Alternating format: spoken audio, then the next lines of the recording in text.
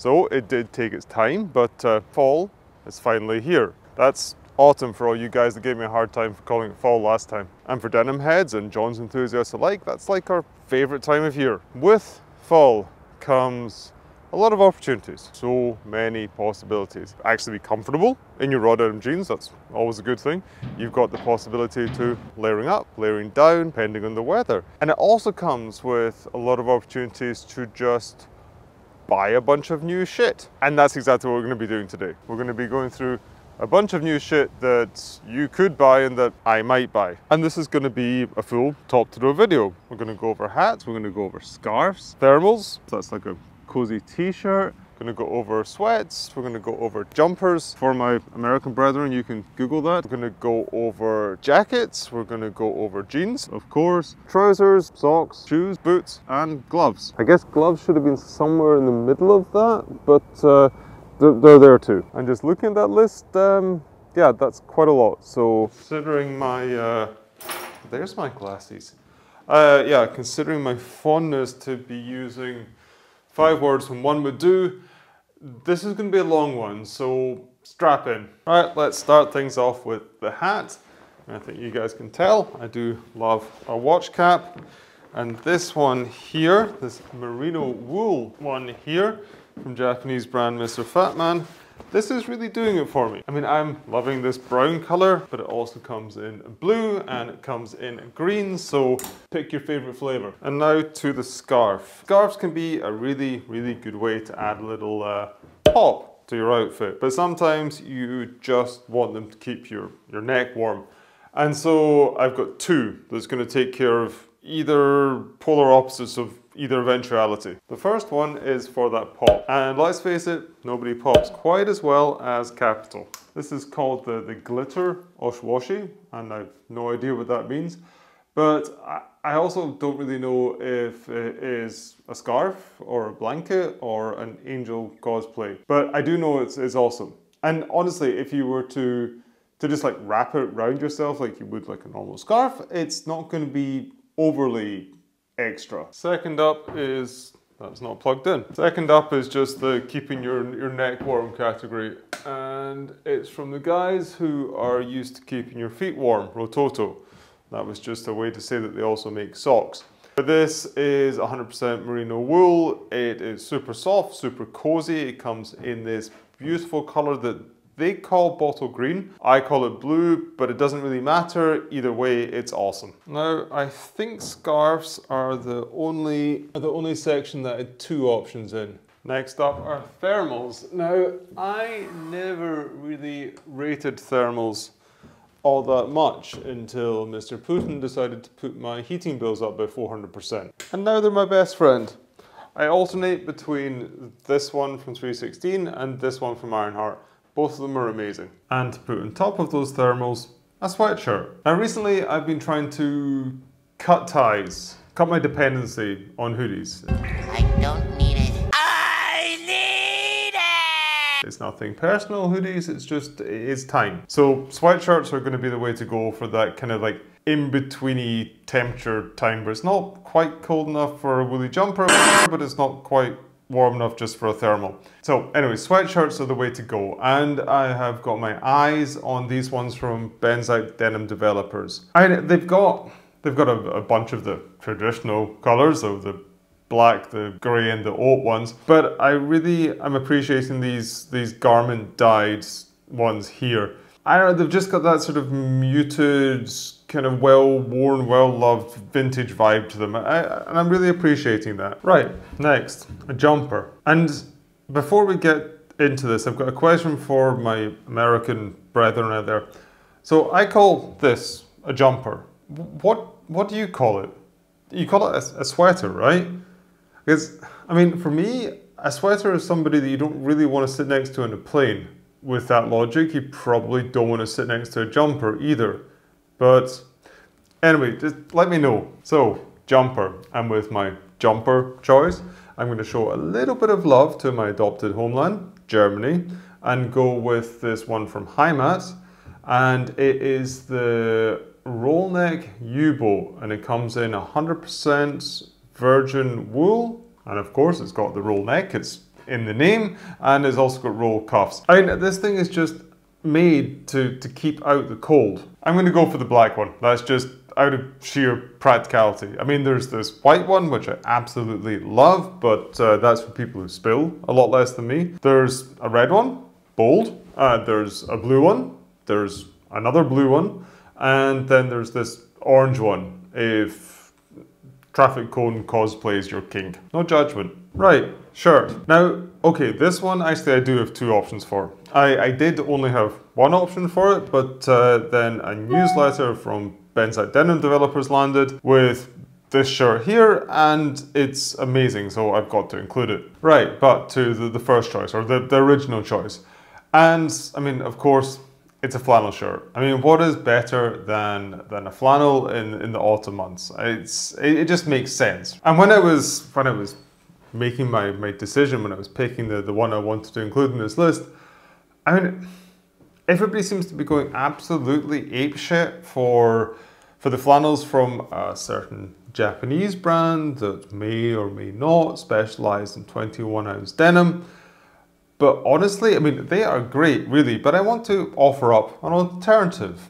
And in my opinion, the best alternative to that are these ones from 316. I don't know, there's something about them. There's the fabric, which is just the best that they've ever produced. There's the fit, there's the detailing, there's the quality. They're just so good. I love them. And the other shirts, as I said, it's from Denim developers, and it is this here 9.5 ounce, what do they call it, scout shirt? Yeah, scout shirt. I really, as soon as the email loaded, I loved it. I really fell in love with it. It is just that perfect mix of military inspiration, but with the corners knocked off, and the detailing that they've included in this. It's got such a nice refinement to it. And because it's Benzite, because I know the brand, because I love the brand, I know it's going to be amazing quality and it's going to fit me very, very well. Jeans. And okay, you better believe that this was a tricky one. And there's just so much good denim coming out at the moment. Okay, I mean, I was narrowing it down because I am looking for the wider straight fits at the moment. That's just like my vibe right now. And then this one from Full Count, the 0105 new wide straight. I think that's what it's called. If it's not, I'll put it up here. But anyway, I mean, that seems to fit the bill. That's kind of in the name. I mean, along with that, I want to branch out a little bit and try some brands that I've never tried before, and I've never tried Full Count, so it makes sense. These ones, this pair here, they are in an unsamfrazed denim, which I kind of like the idea of, although I keep telling people not to go for unsamfrazed denim. But there's a one-washed version as well, which actually, honestly, that might be the choice I'll go for if I'm going for them, when I go for them. Trousers. Now, despite popular opinion on this channel, you can't wear jeans every single day. You need a little bit of variety in your life. And off the back of the video they did on the Imjet jeans, trousers, whatever, the Shashiko ones, I'm realizing that there's more to life than just cotton twill and denim. And I've been looking at corduroy. There seems to be some really nice pieces made of corduroy these days. And this pair from De Bonne Facture have really caught my eye. De Bonne Facture has been low-key one of my favorite brands for a few years now. Ever since a very well-known web shop accidentally sent me a shirt from them, which was dutifully sent back to them. And then they sent exactly the same shirt to me again. And since they didn't actually reimburse me for the postage back for the first time, the shirt's mine now. No such luck on a pair of pants yet. I mean, I love the fit and the detailing of these. There's something about that 10-ounce corduroy. I mean, 10 ounces, it doesn't sound that heavy, right? But maybe it's something to do with the structure of the cords. It works very, very well with this style and just gives so much shape and structure to the pants. And moving on to the jacket, we're going to stick with De Bonne Facture. It's called the Grandad Jacket for reasons that I don't know. It seems to be one of the pillars of the brand. The style gets reimagined in different fabrics each season. And I can really understand why. It's just got that timeless style to it. And this iteration here has to be one of my favorites. It comes in this 18-ounce Melton wool in brown with a kind of, I don't know, a speckled texture throughout. It just gives the fabric so much depth. It's double-breasted, it's got a great length to it, and it's got this sort of gown belt that I'm really, really loving. Socks, just like the scarf, I'm going from Rototo. They are just the best ones I've found so far, and I'm fussy as hell about socks. They come in a wide variety of different colours and different patterns and blah, blah, blah. Personally, these simple grey ones with the colour band up at the top, that's the ones I'm vibing with the most at the moment. They're subtle, but they've still got a little bit of pop. These ones are a mix between silk and wool, and I mean, it might just be my imagination, but I really think that reduces blisters a little bit. And yeah, they're just a very, very good pair of socks, and I can recommend them. Okay, boots. And for boots, well, I've been messing with these so hard the last few weeks. This is a pair of Thorogood roofer boots, and I got them years ago and never really wore them. I almost sold them countless times, and the only reason I didn't is because I thought, okay, maybe I need a pair of boots to paint the house in or something. I'm very, very glad that I didn't sell them or paint the house in them, because I absolutely love them. I just love the style with the laces almost going all the way to the toe. It makes them so comfortable and so secure. I really appreciate that. And it's just something a little bit different, right? Unfortunately, it seems like they don't make these anymore, or at least I couldn't find them for sale anywhere. The closest I'd find to these are these Archie boots from Unbranded. Just looking at them, I might actually prefer the Archie boots to these ones, just simply because they seem a bit chunkier. And with the wider pants, with wider jeans I was looking at, I think that's going to work really, really nicely. And also, I mean, I love that stacked leather heel. I love that pretty rugged logged sole. Looking at the leather laces on the Archie boots, I might be swapping out these old raggedy Red Wing ones for a pair of nice fancy leather laces. Okay, shoes. And yeah, honestly, this is a hard one because I don't really wear shoes. I've been trying to make that transition, or I've been trying to include a nice pair of shoes in my rotation, but it's not really happened yet.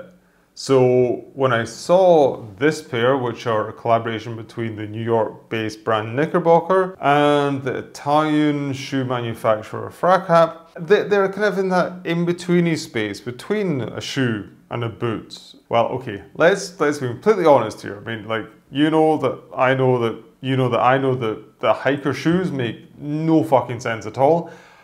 That doesn't really matter. What matters is that these are cool and I want them. Right, gloves. And I believe that is the last of the thing on the list, unless I forgot something. And if I did forget something, I'm not going to put it on the end, because it doesn't really matter. So this is the last part on the list.